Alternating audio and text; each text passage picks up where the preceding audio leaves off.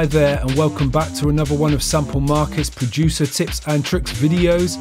Today we'll be checking out some approaches for producing speed garage style drums, taking a look at sample selection, programming, production, drum bus processing and parallel compression. So let's jump in and check out the drum track we'll be putting together in this video. So I went through and put this beat together using one-shots taken from the Speed Garage pack I did for the Hyper label on Sample Market. Going back a little bit, we'll have a listen to the beat, we'll have a listen to the beat in context with a bass and lead sound, and then we'll go through and check out each and every step involved in the process of putting this drum beat together.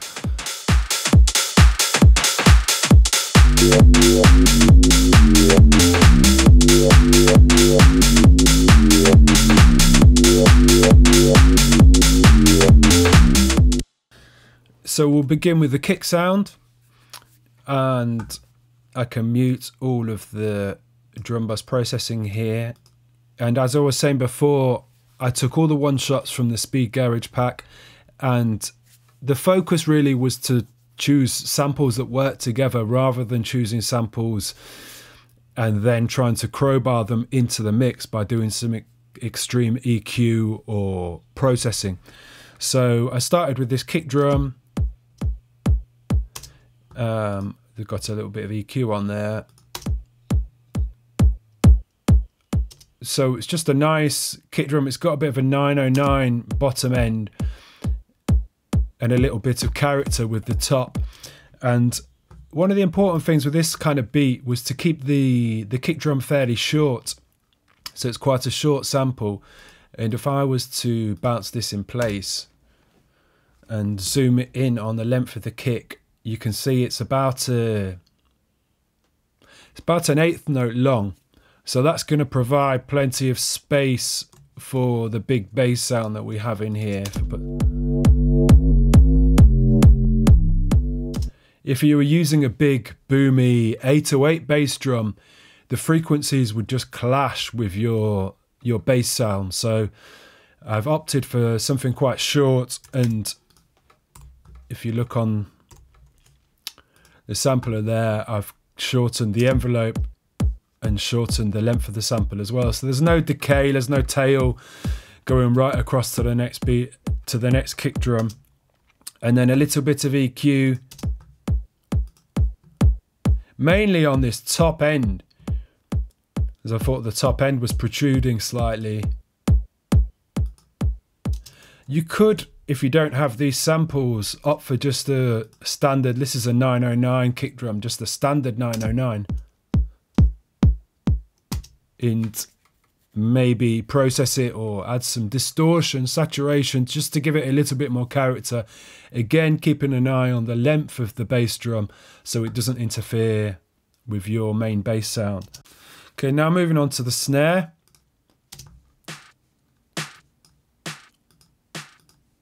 Again, taken from the same pack, this snare here. I just went for something that had a bit of character and had a nice decay, like shape to it, a little bit of decay or release. And playing this alongside the kick, it just seemed to wrap around the kick quite nicely and provide that energy in the upbeat. I noticed on the original sample it had quite a bit of reverb and splash to it. So to make it sound tighter, I just took that off with the envelope. And then working through the drum beat, I thought the upbeat was lacking a little bit of energy, a little bit of snap. So I added this clap sound. Quite a fairly standard clap sound, to be honest. A little bit of basic EQ to roll off the low frequency. And if we bring it into this beat, mute it.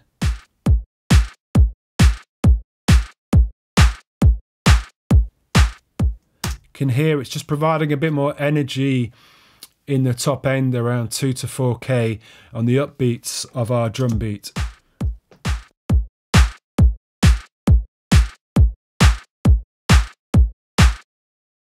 So moving on to the open hat sound now. And really with this kind of beat, you want something quite open, quite housey really, to drive the offbeat of the drums and provide that energy in the offbeat.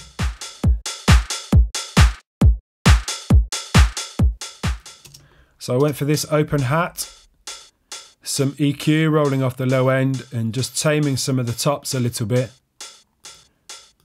And something else I tend to do with open hats is on the envelope, bring the release down to 0. There isn't too much splash on this open hat anyway, but by bringing the release down to pretty much 0 and then programming in your note like this, you can be sure that the hat is there's not gonna be any splash. The sound's not gonna carry over onto the clap or the snare.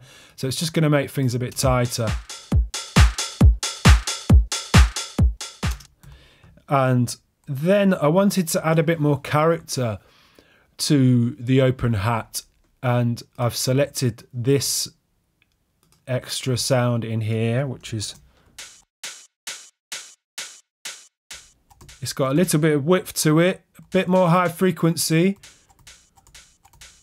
I think when making that drum sound, I might have layered a shaker on top of the hat sound to get that kind of crisp, bright top end. And something else I've done with this, which on its own sounds a bit weird, but every other open hat, I've pitched it up 2 semitones. On its own, it sounds a bit odd, but when you play it alongside the main open hat,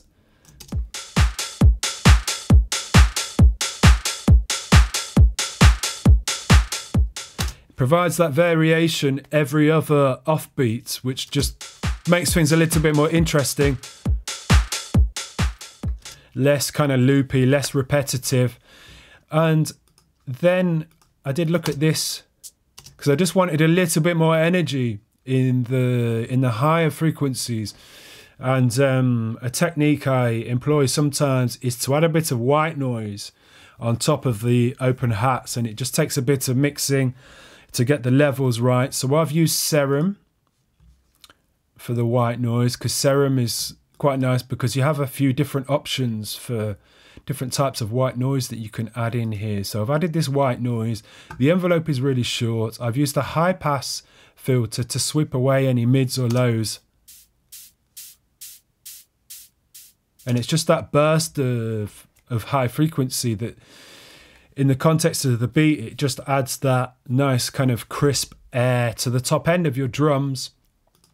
A little bit of EQ, basic stuff really.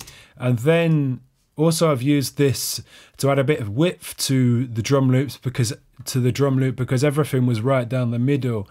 I've used this sample delay in Logic that it does sound great because it gets stuff really wide, but you have to approach it with caution because stuff will tend to phase using this. You can get away with it with something like a shaker or a bit of white noise because it's all high frequency. So it will phase a little bit when I collapse the drum beat down to mono,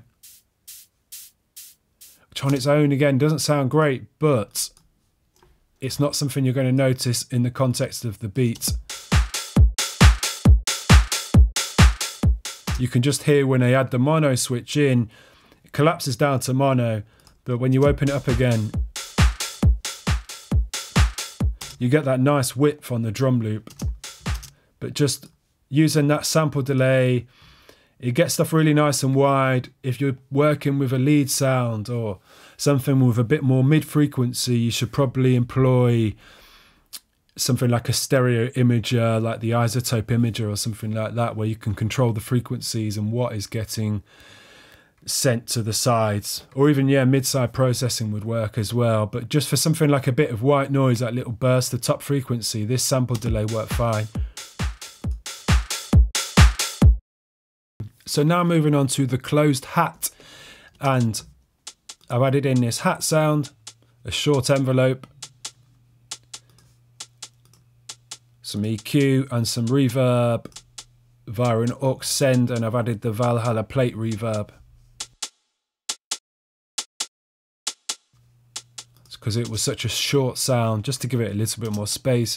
And this is where you can start to make things sound a little bit more speed garage like with the swing, because if you look at the programming of this hat sound, they're all syncopated notes. And what I've actually done is, rather than use, you could use quite an extreme swing to get that kind of garage feel like the Machine 50% or the MPC 64-65%. But what I've actually done is employ the triplet grid. Change this setting to 24, and you can see these are snapped to triplets.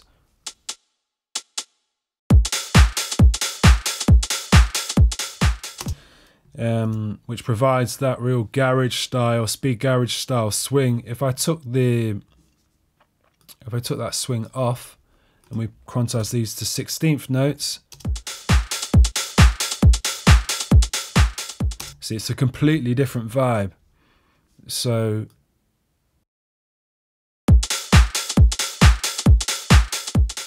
using the triplet grid, you get that really nice loose swing. So that was the closed hat. So now let's take a look at some of the percussion sounds I added in. And these are all syncopated notes, just to give the drum beat that loose, shuffly feel. Because obviously with the kick, snare and open hats, everything's either on the upbeat, downbeat or offbeat. So these closed hat and these percussion sounds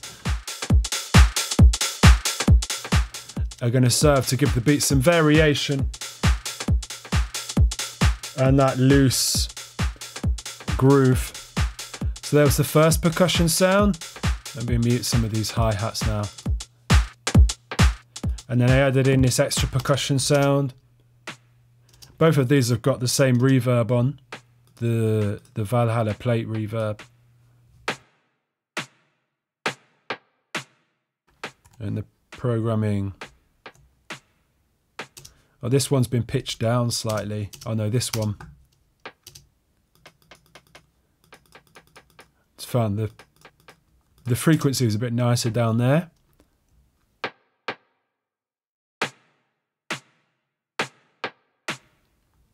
And then this is either percussion or snare sound.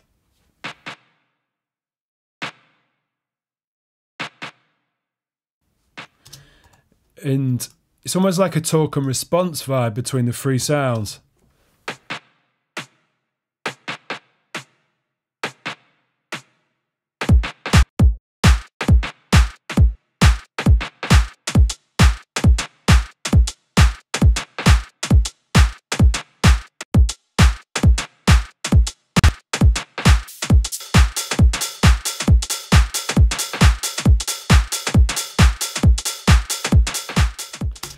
And regards the individual drum sound processing and the programming, that was it. Now let's take a look at the drum bus processing. So what I did was I sent all of these sounds to a summing bus, to an aux bus, and started processing the drums to help them gel together, just to bring them to life a little bit. So for the drum bus processing, I started off with the glue compressor. This is great on drum buses.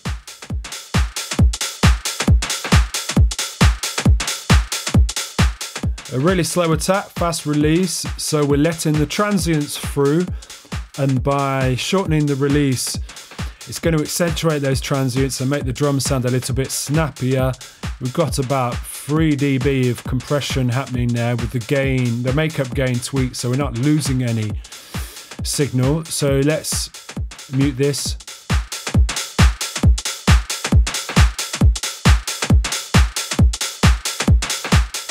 And you can definitely hear, especially on the kick drum, it's just bringing the front end of the kick drum through, adding a bit more punch in the transients.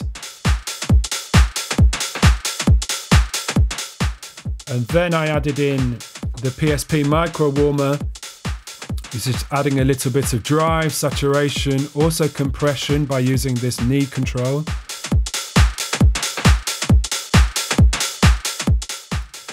Then the PSP mix saturator with the tape setting, like a tape saturation plugin. It sounds great on the hi-hats. If you really push this, it really crunches up the top end of your drum loop. And then some EQ, just to give the high frequency a little bit more air.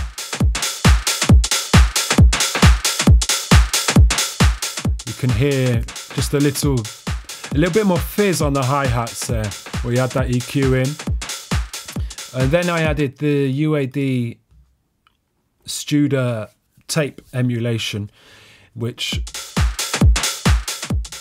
used subtly, it just brings a really nice kind of amount of warmth to the drum loops. It's fairly subtle, but just adding it right at the end there, just things, it kind of smooths everything off, gives everything a bit more of an analog feel. I did also experiment with this RX 950, which is an emulation of the sound of one of the old Akai samplers. And it does sound great on drums, or if you're making drum loops or making drum sounds, it actually sounds quite nice on individual drum sounds as well. I didn't end up using this on this drum loop, but I'll give you a listen of what it was bringing to the sound in any case. You can push the input gain to crunch things a little bit.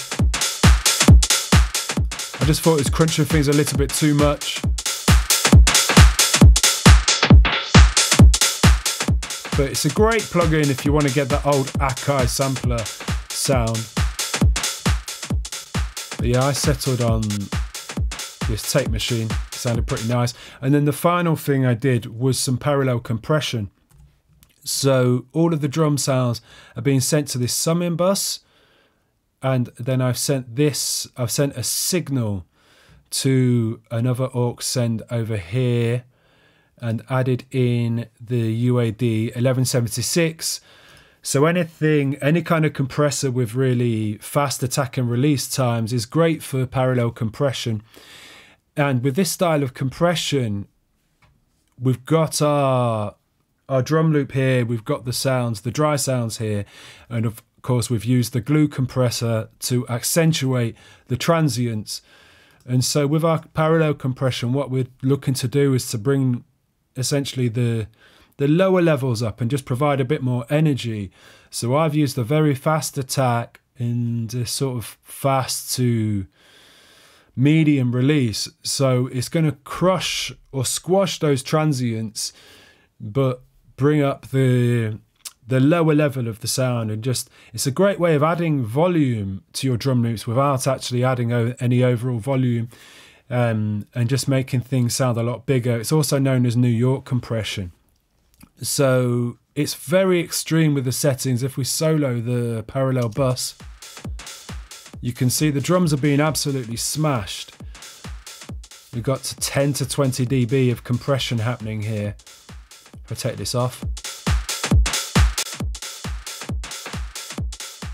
And obviously on its own it doesn't sound great at all, but when we bring the original drums back in, I take the limiter off here, I mute this parallel bus, see the drums are picking up like minus 4.8 dB, and add this in,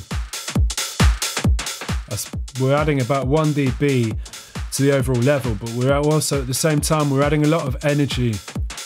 And I think it, especially on like hi-hats, open hats, it gives them a lot more energy, gives things a bit more of a vibe.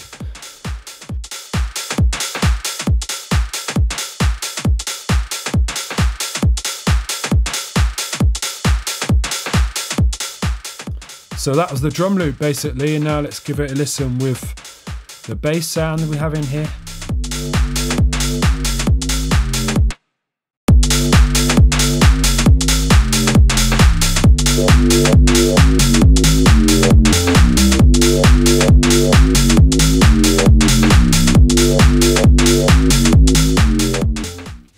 so that brings us to the end of this tips and tricks video. I hope you've enjoyed it. I hope it's provided you with some nice inspiration for producing speed garage drums. And finally, if you want to stay in the loop with upcoming content from Sample Markets on this channel, make sure you hit that subscribe button below.